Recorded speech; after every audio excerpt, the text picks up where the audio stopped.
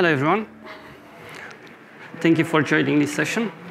My name is Gabriel Costache from Xperi, and I will present one of our initiatives in the area of next-generation smart toys.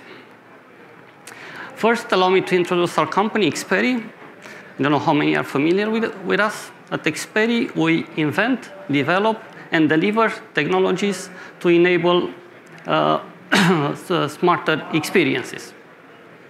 We're a relatively new company. We're a house of brands. Some of the brands you might recognize: DTS, TiVo, HD Radio, IMAX Enhanced, Inventus, and Tessera.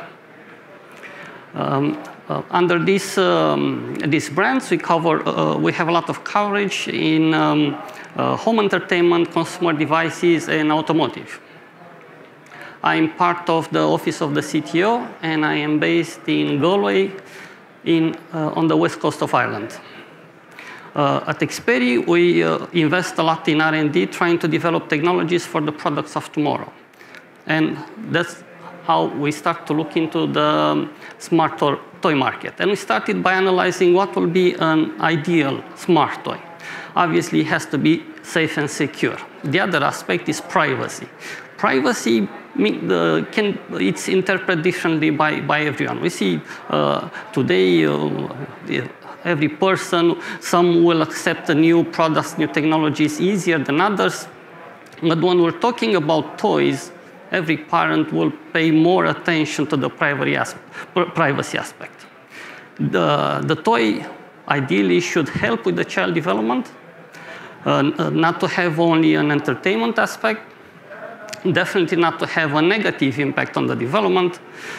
The other thing, to use natural interaction for the children. If you consider small children, like 2-3 years old, the way they interact with us is, if you consider even simple interaction when you expect a yes or a no answer from a child.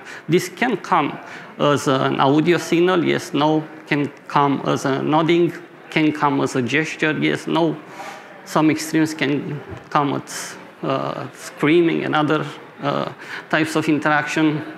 From a parent point of view, it would be ideally if you can monitor the child cognitive load as well. You, as a parent, you'll be interested to see if the child is crying, is happy, if you're not next to it.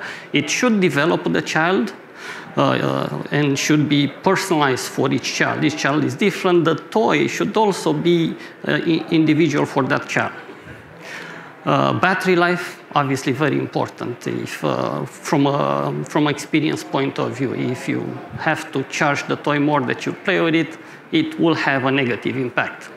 And another aspect is reusability. We know as parents, we buy lots and lots of toys, and in the end, they all end up in a box somewhere.